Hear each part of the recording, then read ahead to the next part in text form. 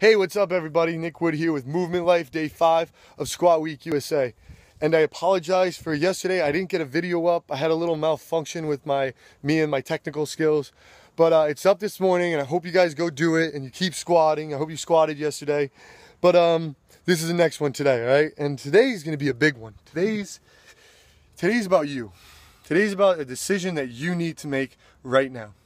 A decision that can change your life for the better. You'll be moving better, feeling better hopefully, pain-wise, and maybe even looking better. It's a decision that we make every day before we even walk out of the house. It's a very easy decision sometimes, but other times it's like, what shoe should I wear? Now, we have our typical stability shoe, B, our hybrid shoe as I like to call it, or C, our free running shoe. Now, before going any type of shopping, especially shoe shopping or car shopping or house shopping, shouldn't you always look into what you're studying? Shouldn't you study what you're looking into? Shouldn't you learn about that car? Shouldn't you learn about that house? Shouldn't you learn about the foot before making a foot purchase? Has anybody showed you a chart of the foot while selecting shoes? No. So we're going to go over it right now. This is a very basic diagram of ligaments and tendons. Ligaments are connecting bone to bone, and tendons are connecting muscle to bone. Then we have this musculature here. We have a lot of musculature here, a lot of nerves coming down, a very good blood supply. Very complex. That's the first thing we need to know. A very complex thing. So next we're going to look at these bones. And remember, all of these bones need to be connected to ligaments and tendons in order for that bone, the bony structure to work properly. So let's go over the bones very quickly, very brief. Up top, we have the phalanges. Below that, still straight bone, is our metatarsals. And finally, we have a group of bones back here referred to as our tarsals. We have a couple down here too, our talus and calcaneus. Okay, now knowing that, what we're going to go over here is, the first one is we're going to go over a stability shoe. And why we should taper ourselves away from a stability shoe. Now usually when you go to any type of shoe store, there's a couple around the Bethel, Danbury, Richfield area. If you're a runner, you know who they are. And they will probably give you a stability shoe. Now, before we go any further, we need to know that those tarsals that we just looked at, how they react are to bones around that area. They glide past one another. So now if we take this stability shoe and we try to bend it in half, it's not going anywhere. It's a very, very hard arch. It's an elevated heel, and you can't really rotate it. You want to be able to rotate your shoe, twist it around. The reason being is because that arch, that hard arch, is taking away the job of your plantar fascia, the bottom of your foot. It also takes away the job of all those bony structures. They're supposed to be gliding past one another, getting the proprioception up to the brain and to the body to know where you are in space. And if we can't twist and turn this, that means that those bones are in there doing the exact same thing, and they become very stiff. Now, there is also something that's referred to as the back force transmission system. And how this system works in a very brief way is when I step forward, energy is going up my calf to my hamstring, across my SI joint, right here, up to my inferior angle of the scapula and out the top of the head. Now what happens if we can't get that good proprioception, we find that people are not aware of where their feet are.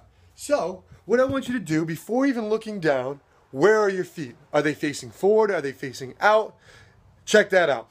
So it will bring us over to our next shoe here. And before we go on anything, I want you to know that when you're wearing those shoes, they're not terrible. They're a starting point. There's always a starting point because we can always improve. Okay, no matter what it is, you can always improve. This next shoe, after you wear those shoes out, I want you to get a pair of these. And I want you to walk around the house for a start out, then take a nice little jog. So many people are getting injured in these hybrid and free running shoes, and they're like, oh, these shoes are horrible. I thought they were supposed to fix me. They will. But the problem is this. Now we go to a hybrid shoe. You've been walking around in a stability shoe now for 2 or 3 years, probably even more. So we've lost a lot of proprioception there. So all of a sudden, we're going to come to this shoe. We're going to come to the hybrid shoe. I call it the hybrid shoe because at the bottom of it, it is still not completely flat. It's not as free as a free running shoe. Oh, look at how they name things. But what you can do with this shoe is you can bend it in half, you can twist it, you can put the nose of it to the tail of it, and you can make a sandwich out of it and eat it. All right? So all of a sudden, those bony structures, those talus, those metatarsals and phalanges are all doing its work.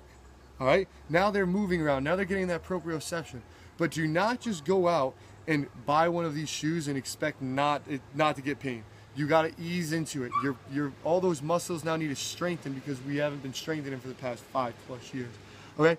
The negative thing about this shoe, though, still, is that it still has a heel. So we're still moving forward. Our momentum is still going forward slightly, but it's a much better decision. All right, so get something along the lines of this. This is a Nike Free. I love these. I transitioned with them, and it's a great shoe. But going down now, after looking at this shoe, we're gonna have one more shoe to look at. The next shoe is a great shoe, but it comes with consequences. It comes with risks, not consequences. Wrong word there. The risks are that your feet are not going to be strong enough and you're probably going to get injured. I got injured because I thought I was too good and I messed up and I ran in them and I got injuries. I worked it out, but it could have easily be avoided by adaptation. Now, the next shoe is the ultimate of the shoes. This is your goal as a human being, to get the free shoe. Now, the free shoe, why it's called a free shoe, is because there is no heel on it. It's completely flat. So now that forward posture that we're loosening up that Achilles heel that has just been fired up in there. That Achilles heel has been fired up in there. It's been crunched so long, and all of a sudden, people start walking around barefoot, get these free shoes, or it becomes summer, and they start developing these huge, these spurs on the back of their heel just from that Achilles pulling and pulling. So that will hopefully eliminate that. And then again, we could also fold it up. We can squish it. We can do whatever we want. Besides just being able to put the head to the tail, we can also fold the whole thing in half. We can roll it up. You can roll it up here, and boom, put it in our pocket. It'll be awesome. You can save it for later. All right? So you got to go out and get a pair of these. Work your way up to them. All right? Because that's what life is about, working up to something. And this conscious decision that you can be making right now that will change the way you move and change the way you think about movement could be a huge factor in your life. Imagine not waking up without any pain. Imagine being able to go back and play sports because you move more efficiently and you're not a 50-year-old person hunched over like this, horrible posture. It's easy. It's a shoe. Go out and adapt. Because if you don't, the world might cave in on you. The world might just throw you completely in circles. And if that happens, what's the point of it? You're always moving, might as well move well. Nick Wood, Movement Life.